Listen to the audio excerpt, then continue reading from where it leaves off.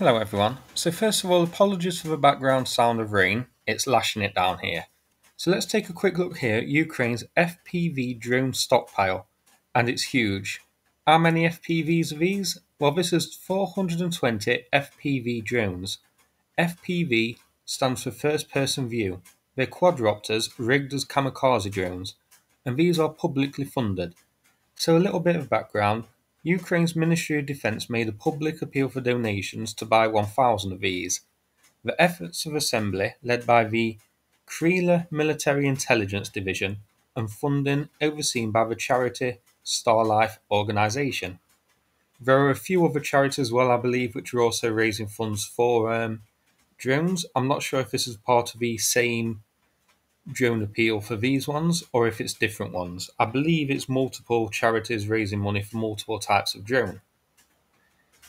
These specialised kamikaze ones have been very effective.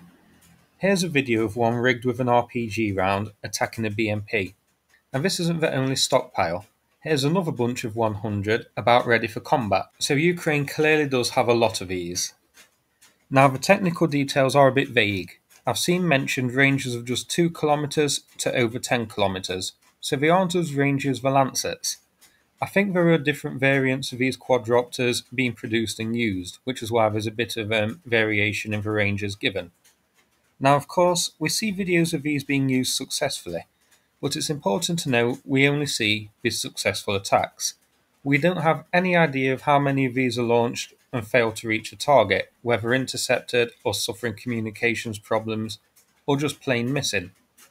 Likewise, we don't know how many are used to attack one vehicle, whether they send just one FPV drone or whether it's a swarm with multiple of these to overwhelm air defences. So Ukraine needs as many of these as possible. And judging by these videos, and bear in mind this is just 2 videos of 2 separate stockpiles, there's bound to be loads of these little stockpiles of drones being built. So they have a lot. These cost around $200 to manufacture, so are also extremely cost effective. So let's hope we get to see more videos of these in use, because I think they're pretty cool. Now, that's it for this video, not too much else to discuss, but I thought these definitely worth a quick look. If you found it interesting, please click like and subscribe, I'd appreciate it. Thanks again, and take care everyone.